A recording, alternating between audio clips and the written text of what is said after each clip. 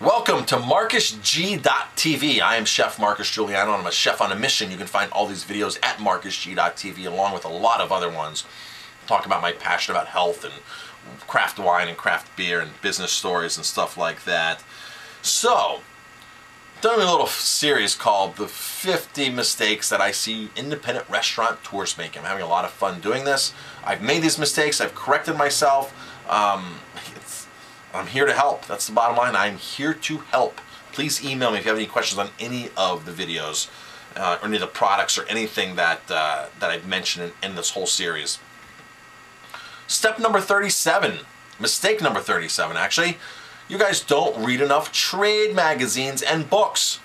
Look behind me. I have tons of books that go, another several feet, plus I have tons of books at home. I love books. The funny thing is, if I'm planning like a Spanish menu or something, or this or that, I'll come here and know exactly where my books are. I'll grab them, I'll reference them, I'll get some ideas, or I'll flip through trade magazines.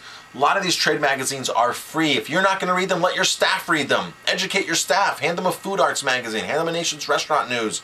Hand them something. They will read it. Your chef will read it. Your bartender will read it.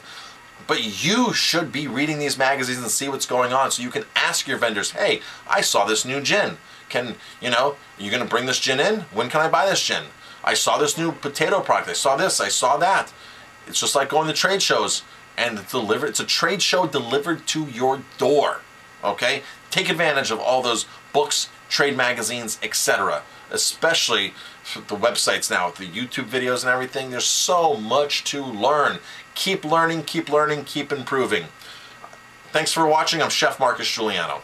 So I've been running my restaurant Aroma Time for 10 years in the Hudson Valley. And I used to be one of those restaurant owners that was married to my business, couldn't leave. The restaurant wouldn't be open if I wasn't here. I didn't trust anybody. I turned everything around. Been here 10 full years, like I've said. I've defeated all the odds. I opened up this fine dining restaurant, upscale restaurant in a small, depressed community.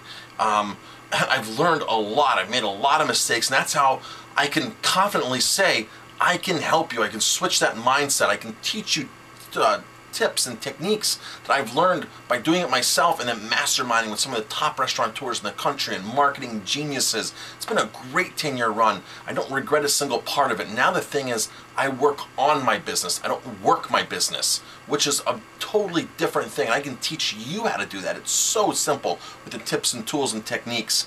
Owning a restaurant can be a lot of fun, and I want to show you how to have fun in your restaurant. So please, send me an email.